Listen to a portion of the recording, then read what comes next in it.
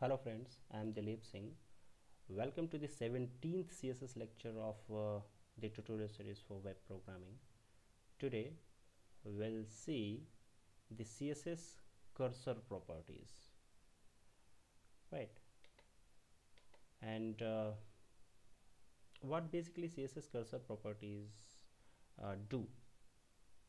So cursor property used to specify the type of a cursor that should be displayed to the user, right? So there are many values that uh, the CSS cursor property can have. The first value here, you can see the auto, right? If you put the value auto in the cursor property, so it will automatically shape the cursor depending on where the cursor is. For example, it will shape the cursor as a hand if the cursor goes over a link, right? There are other values like crosshair may crosshairs basically put the plus sign, then default is an arrow cursor, then pointer is a pointing hand, the text I bar, waiting cursor, then help question mark, and so on. So there are many cursor shapes available as a value that we can use. So let's see one by one of a few values of cursor properties. So here we are having that initial web page,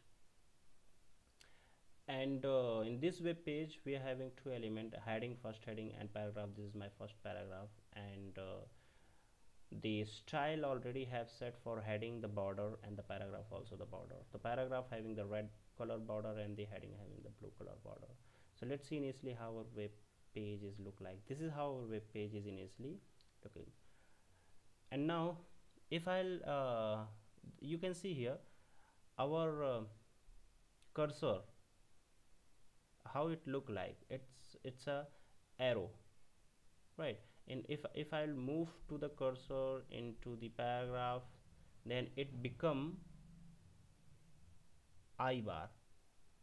It become I bar. You can see from arrow to I bar, and here also arrow to I bar, right? So right now by default it is I can say here that web browser is changing our cursor depending to the context where our cursor is. Okay, so if you want to change the cursor type, then how we can do, let's see. Suppose what I want that when the cursor move over the first heading element, its type should become crosshair. So what I will do in heading, because I want in heading, so in heading I'll make cursor property with the value cross here. Okay, and I'll save it, and if I'll go to the browser and refresh it, if I'll move my cursor, right now cursor is having arrow simply.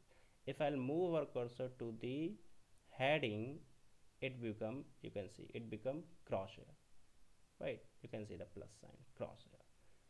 Outside the heading it's again a simple arrow, inside the heading it become crosshair.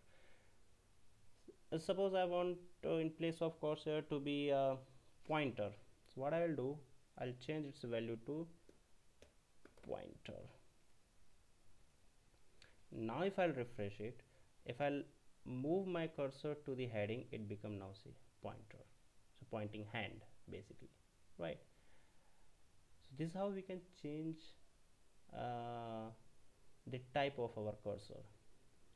And in place of pointer, suppose I want to make it wait,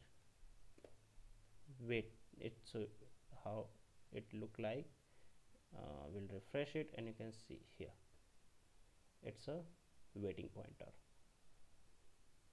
waiting cursor basically, right?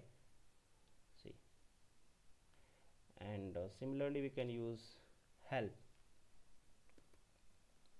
I'll save it and refresh it, and here the question mark with a arrow cursor, this is called the help cursor.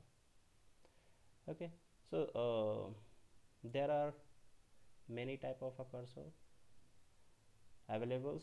You can choose or you can set the cursor type according to your need or requirement using cursor property with its different available values. Okay, so this is all for this lecture. And friends, after watching this video lecture, if you feel that it was really helpful to understand the concepts, then please like and subscribe the video. Thank you guys.